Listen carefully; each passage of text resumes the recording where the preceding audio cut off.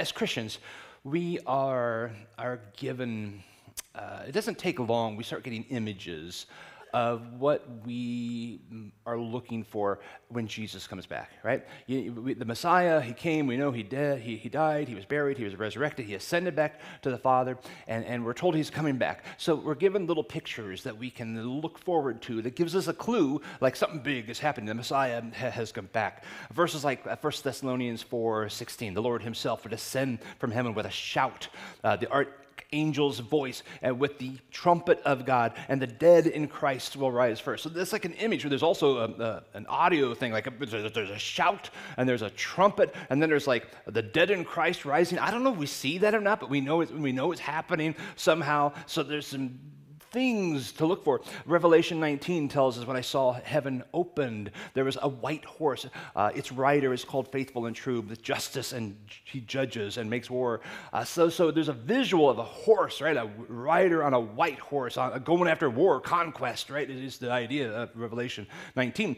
Chapter 6 of Revelation says the sky was split apart like a scroll, being rolled up, and every mountain and island was moved from its place. Those are visuals, those are images. We have the sky opening up, being receded like a scroll, mountains and islands being removed. Now, we don't know exactly what that looks like, but we know it's supposed to happen. And when that happens, if you're driving down the road and all of a sudden there's a trumpet that kind of goes through your soul and that has a unearthly sound to it, and the sky splits open and recedes like a scroll, and a guy on a white horse starts coming, you know what's going on.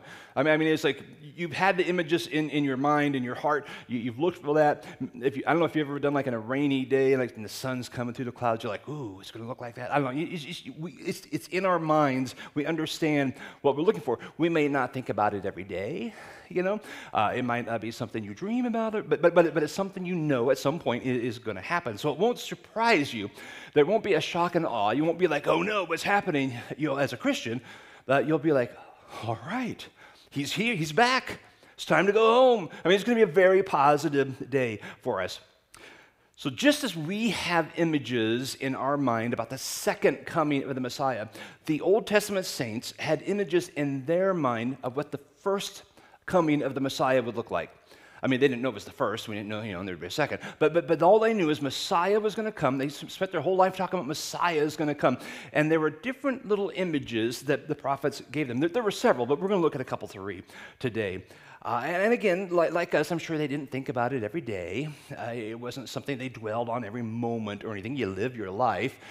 But they would be reminded of these images every year during Passover. Part of the focal idea of Passover was remember how God provided it and everything, but it was also to remind them that a Messiah is coming, and it would remind them of some of the images that would be coming. These would be reviewed during the Passover week. Some of the images are found in Zechariah chapter 14, starting in verse 1. It says, look, a day belonging to the Lord is coming when the plunder taken from you will be divided in your presence. So it starts out really bad. This is really not good news for Israel. I will gather, verse 2, all the nations against Jerusalem for battle. The city will be captured, the houses looted, the women raped. Half of the city will go into exile, but the rest of the people will not be removed from the city. So it's terrible. It's a time of awful things going on that the Messiah will come. So because the next few words are the image. This is, but look for this. In horrible times, look for this moment. Then verse 3, the Lord will go out to fight. That's an image. The Lord is there, and he's going to fight for you, right? He's going to go out against those nations as he fights on a day of battle. On that day, his feet will stand on the Mount of Olives, right? There's an image. The Mount of Olives is a place, a specific place they can look for, which faces Jerusalem on the east. The Mount of Olives will be split in half from east to west, forming a huge valley, so that the half of the mountain will move to the north, half to the south. You will flee by my mountain valley, for the valley of the mountain will extend into Azal, and you will flee as you fled from the earthquake in the days of King Uzziah of Judah.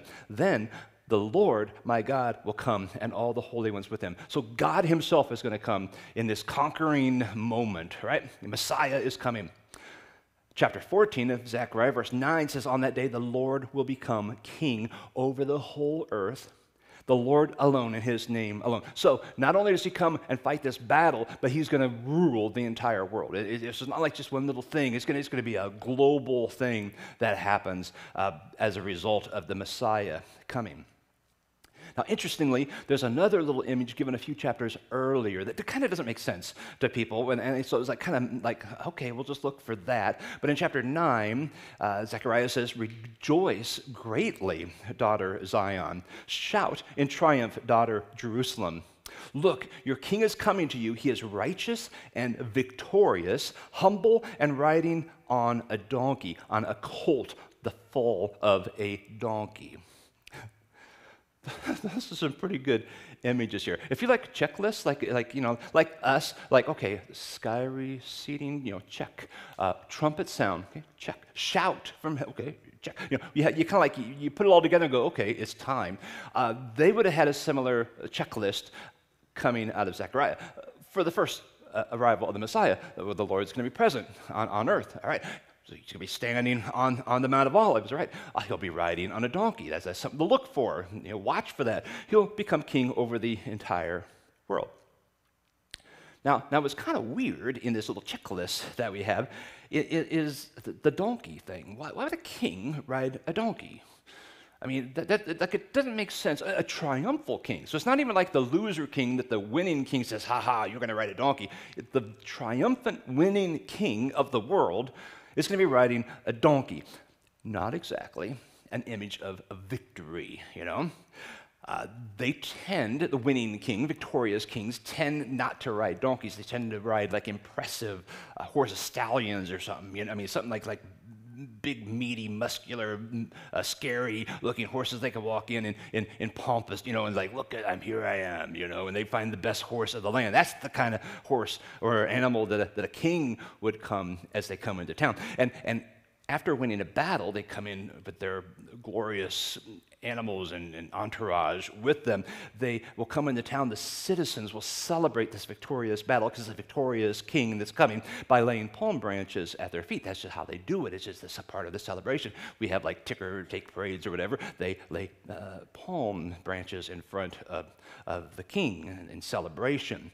So a donkey's kind of weird. It's going to be God. It's going to be the king of the world, all these things. And a donkey.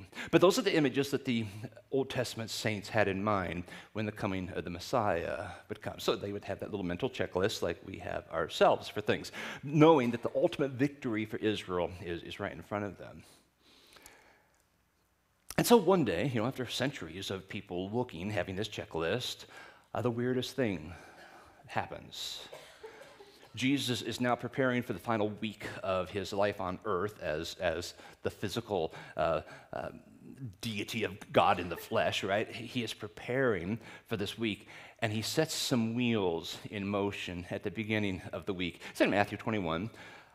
Starts in verse 1, when they approached Jerusalem and came to Bethphage at the Mount of Olives. Okay, it's just the first half of the sentence there, but if you have your checklist, pull your checklist out, and you can say, yes, okay, Mount of Olives, isn't that interesting?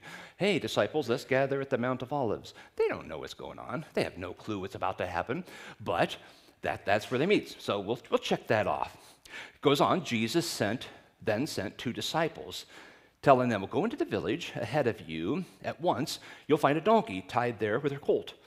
Untie them, bring them to me. If anyone says anything to you, say the Lord needs them, and he'll send them at once. This took place so that what was spoken through the prophet might be fulfilled. Tell daughter Zion, see, your king is coming to you, gentle and mounted on a donkey and on a colt, the foal of a donkey.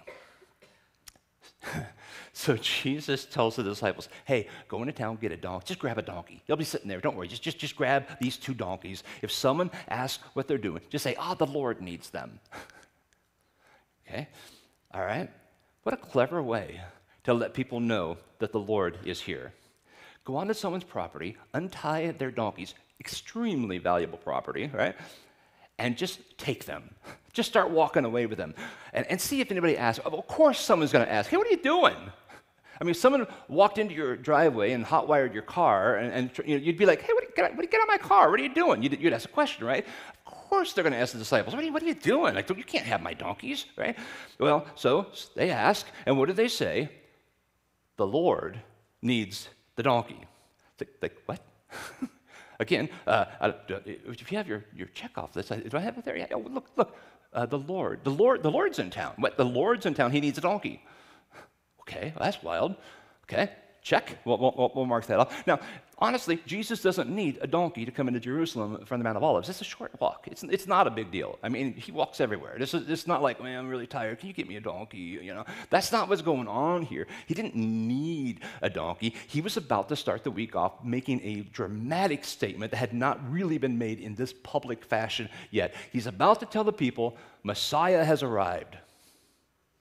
Here I am. You've been waiting for me. Here I am. So the word's starting to spread. The Lord needs a donkey. Like, what? Why do you need a donkey? Why doesn't he get a horse? Why doesn't he get a camel? I mean, there's better ways to travel than a donkey. Oh, check. He's up at the Mount of Olives, you say. Check. Okay. Just kind of in the back of the mind. You know, keep that going. The Lord is here.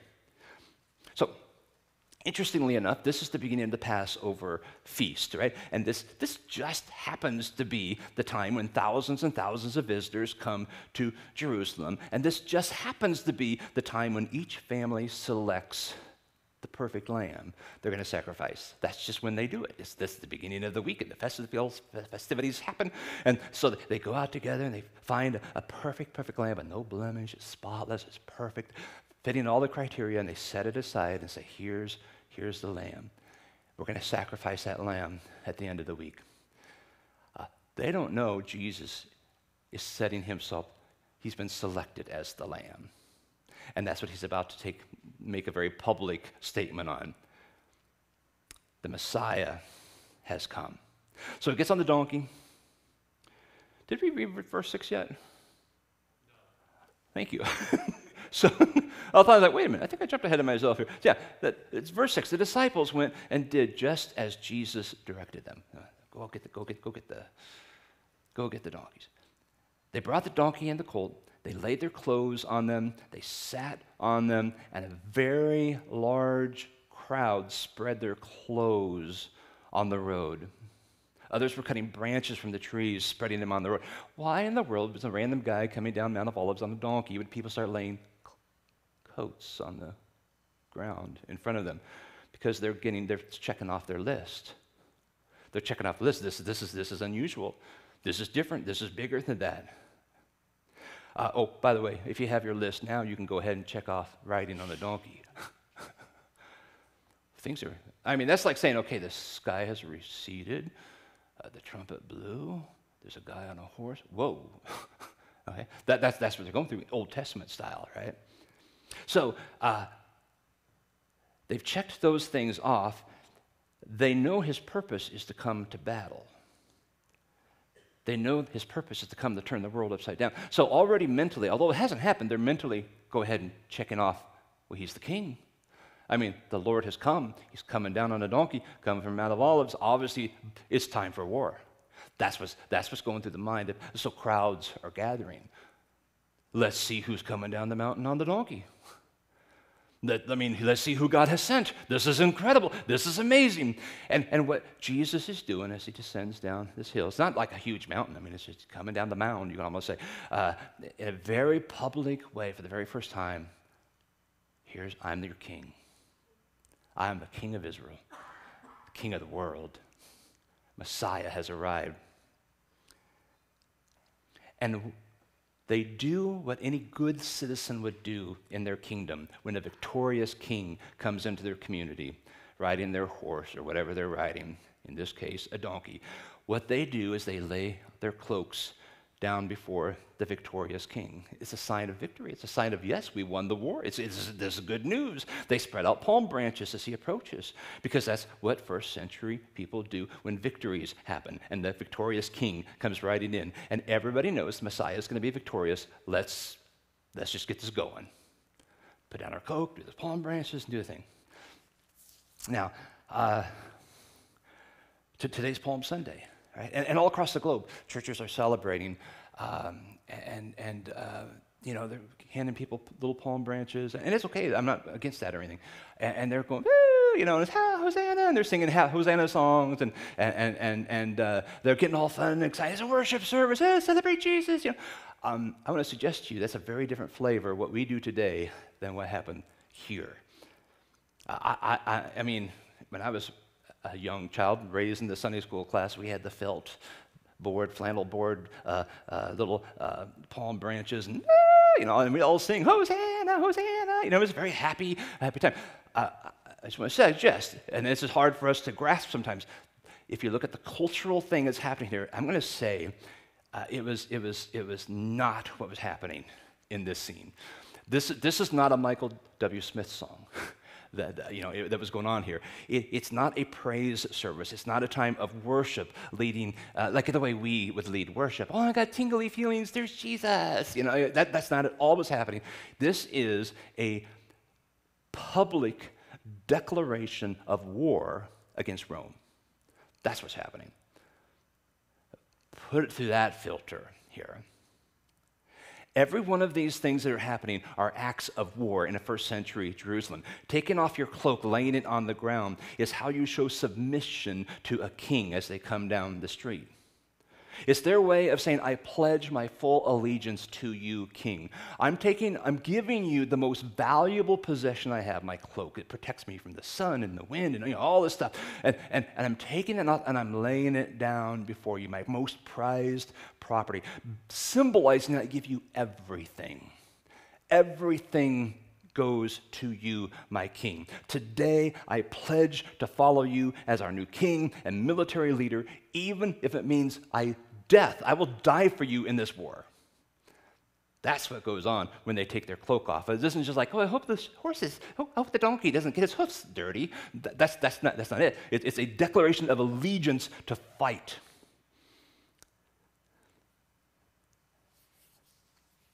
Now, for the record, if you live in a country with a king in place, say Caesar or something, and you publicly declare you will die for a new king, say Jesus, that's enough to get you killed in the first century, or even today, if you go somewhere in that type of rulership.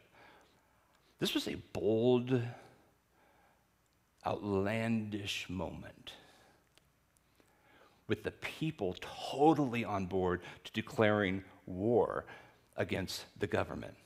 And they didn't seem to care because Messiah had come, and they know that the governments of the world are about to be flipped upside down, and he's about to rule everything. So they're like, we're in. We already know the end of this game. We know the final score. Count us in. Here's my coat. Here's the branches. We're totally in.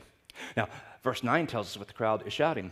The crowds who went ahead of him and those who followed shouted, Hosanna to the Son of David. Blessed is he who comes in the name of the Lord. Hosanna in the highest heaven. Again, sounds like a lot of songs, a lot of cool songs. I love the songs. Sing the songs. They're good songs. But they're not worshiping Jesus as the Son of the living God right here. They're quoting from Psalm 118, which is part of the Passover tradition. So this is like, it's at the top of their mind right now, where all of Israel prayed for God to deliver them from the foreign country governments, whatever, all through the seasons of the Jewish people. In the Passovers, they would pray, deliver us from whoever happens to be oppressing them at the moment. Psalm 118, 25 and 26 says, Lord, save us. Lord, please grant us success. They're not talking about business dealings. They're talking about war. Help us win this war. He who comes in the name of the Lord is blessed. From the house of the Lord, we bless you. Again, not a worship song, battle cry. Battle cry. It's the chant that warriors would shout as the king led them out into battle. That's what's going on here. The word Hosanna literally means save us, O King. Save us, Son of David. Grant us success in the battle that's about to happen. That's what the soldiers screamed as they would go into battle. Verse 10 says, when he entered Jerusalem, the whole city was in an uproar saying, who is this? Why? Why would the city be in an uproar? It was just some dude coming down the mountain in a donkey and people are like, praise Jesus. That'd be like, okay, that's cool. The city's in an uproar because like, who has declared war? What is going on here? And the word's spreading quickly. He's here, Messiah's here, we're going to war.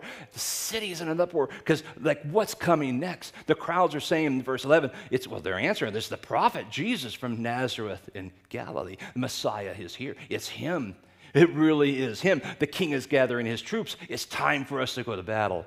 It's time for Rome to go down. Now, again, that's a very different flavor than what I learned. And grew up most of my life viewing Palm Sunday as it's not a cutesy, fun little dance it was a grab your sword. I'm ready to die. This government is terrible and oppressive, and I can't live here anymore. Rome. Have you ever wondered why in the world would the same crowd that was shouting Hosanna one day, just a few days later, shout, crucify him? I mean, it wasn't the exact identical crowd, but there had to be some overlap there. And they brought in some of their own, people for that crucify him moment. But there was the crowd was there. Here's what I think. I think they were highly disappointed in Jesus. Jesus did not match their expectation for Messiah. They had a definition of Messiah. They had a checklist of what Messiah was going to do, what he would look like, and he didn't match it. Imagine, and it's hard to imagine this, but imagine for us, if you hear this soul-penetrating shout and a trumpet, and you look up like, what was that? And you see the sky receding like a scroll, and you see a rider on a white horse as a conqueror, and you're thinking, yes, right? And he gets about halfway here and says, psych, and turns around and goes back. Okay?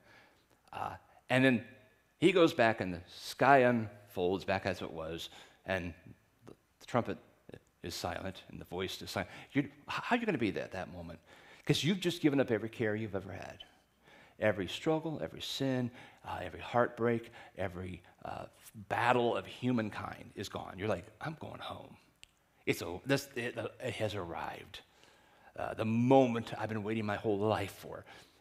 And it got pulled away from you. You'd be, I don't know, depressed. And it was like, what did Lazarus feel when he was firmly and solidly in the bosom of Abraham? And Jesus says, Lazarus, come forth. And he's like, really?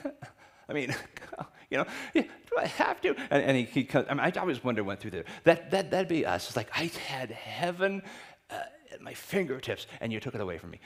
You might even be angry. I don't know. I mean, it's hard to be mad at God, but people do. People do that. It's hard to process what we would actually think at that moment. I think, though, that's why it's difficult to process what was going on in the moment in these minds of the people of Jerusalem who were there, and this messianic buzz was going on. I mean, there's got a week long now heading up to Passover, and all the check marks have been checked, and all the the statements and everybody's talking from house to house and person to person, whisper to whisper, and they're plotting and planning. It's time. Sharpen your swords. Find a sword. Do whatever you can. Get ready. Get ready. Get ready. The army is assembling. Just wait for the word. The God-ordained king is here. We're about to turn over Rome. All the stuff they've done to us, we're going to flip it over them, and they'll be sorry they ever did that. They believe Roman rule is about to end, and they're to become, very soon, the new world power. But what Jesus does during these next few days was anything but rally the troops.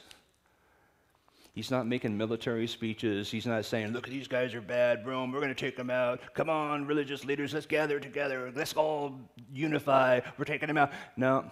What he does is the opposite. He pushes every button of the religious leaders. He calls them names. He starts publicly blasting them and shaming them. I mean, a public humiliation of the leaders, religious leaders of the Israel people. And ultimately, he shames them so much that in that culture especially, they had no choice but to get rid of him and put him to death because that's the only way they could defend their honor. And like the whole law and the prophets rests on them, they think. And they're like, we have to defend the God of Israel. We have to get rid of this guy. Complete change. So the crowd sees him acting like an instigator against the Jews rather than the warrior against Rome. They decide that one by one, maybe he's not the Messiah. There's been several fake messiahs through the years. Maybe he's just another fake. Let him, he's a fraud. Let him die like the other messiahs. That's where they're at, I believe. Now what they didn't know was that the birth of this kingdom that Jesus has been preaching and teaching about for 3 years, the kingdom is at hand, the kingdom is here, the kingdom is before you, that this kingdom birth could only happen through the death of the king, because that would lead to the resurrection of the king. They didn't understand that, so it was all part of the plan, and it all is good, but that's what's going on here. And through the resurrection of Jesus and the establishment of the church, the world has turned upside down in many cases by the King of Kings and the Lord of Lords, who doesn't rule over a small geographical area in the Middle East, but the entire boundless, boundaryless globe. There are Christians everywhere. Everywhere. And his lordship is secure. Now, 2,000 years later, he's still stirring cities. He's still stirring the hearts of people. You're here this morning because at some point he stirred something in you and made you seek after him. Like, I've got to know. Maybe you were raised in it, maybe you weren't. Either way, God stirred somewhere in your heart personally, and he messed with your soul, and he messed with your mind, and he messed with your heart, and you may not understand everything about him yet, but you know there's something about him you can't deny. There is something about this Jesus. That's why you come. It's not for me. It's not for the band. It's for Jesus. There's something about him that it moves you. It brings you together. Can't deny it. And maybe you haven't thrown your coat on the ground before him, but so many of us have thrown our hearts at the feet of the cross and said, we're in. 100%. We follow you 100%. I will follow you all the days of my life. Wherever you lead me, I will go. Wherever you send me, I will go. Wherever you ask me to do, I will do. No questions asked. I do whatever you say, no matter what the cost, no matter what other people say, no matter how much it hurts, no matter how confused I might be about it. I am absolutely 100% yours. It's Messiah. You know, Jesus never came to invite us to religious activities or a safe faith where we just smile and sing happy songs and just hold hands together. It's okay to do all that stuff, but he's not ultimately what he has called us to. He's called us to pick up our cross and follow him daily. I mean, give it all to him. He came for heart, mind, and soul of his followers. The war with Rome never happened. It was so much bigger than that. It was a war against sin. The thing that drags us down, and he defeated sin at the cross. It was a war against death. The curse, the original curse from Genesis that gone from creation, from the fall of man until that moment. He came to fight that war. And death was conquered at the resurrection. And for us, it is conquered. It was a war against the enemy of life, Satan himself, and Satan lost. Jesus defeated every single one of them. And he calls you and me to himself so he can defeat them in our lives too. Death has been defeated in you, Christian. Oh, you will die physically someday, but you are eternal. I'd throw some palm branches down for that. That's victory. That is victory. He calls you to him so he can defeat them. So we cry out to him, save us, O King. Save us, Son of David. Grant us success against sin and death and all that comes with it. We step down from our personal thrones that we build for ourselves, and we all do, and we throw our coats before the Lamb of God, the perfect Lamb. And we throw our hearts before him, and we declare him Lord and King of our lives. And all God's people said, Amen.